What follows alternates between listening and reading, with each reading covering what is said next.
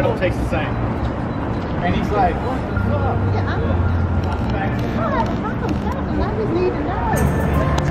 May I ask you just one question? Yeah.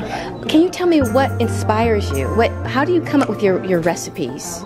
Well, you know, I've been in this business a long time, and you know, you can create your own recipe yourself, but you have to understand what does what in a recipe. Okay. You know, why are you putting sugar in that recipe? What does it do when you bake the cookies or the cakes? Okay. And if you put butter or eggs, you have first to study the science behind baking. The food science. And then you can do whatever you want. Then everything else really comes from your soul, your spirit. Yes, exactly. Okay, great. And what your taste is. You know, if you like a cake that is very buttery, then obviously you will put adequate butter in a recipe and so on and on like that. Okay.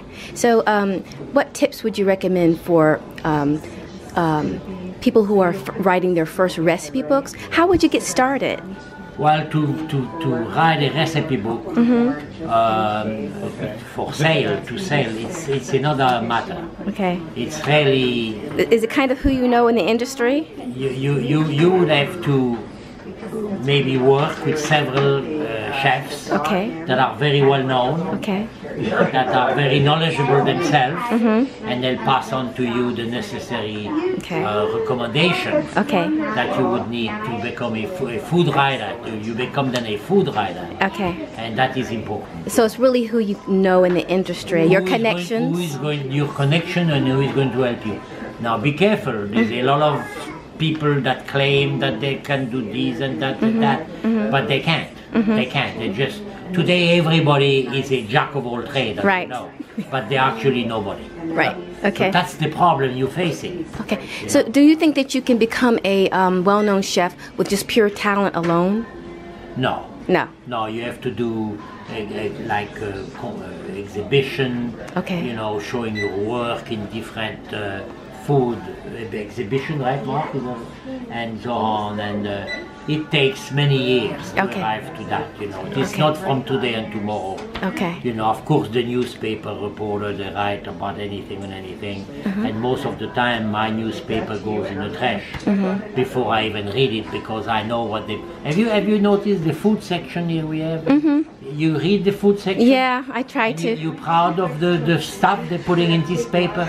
It's awful. Yeah. My mother, although we had no money in my house, but my mother would have never put that on the table for us to eat. Right. Because it looks so bad. Right. It looks so... Why does it have to look so bad? I was told from my first master, first you eat with the eyes. Yes.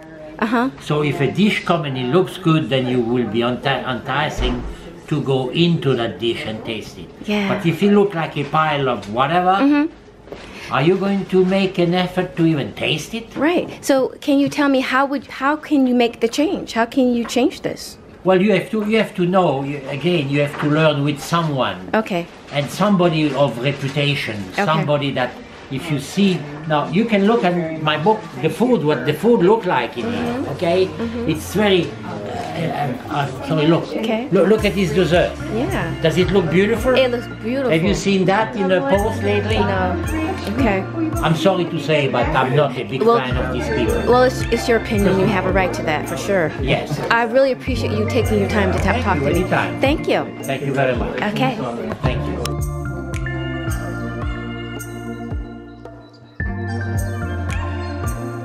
Other people had ordered that they so much.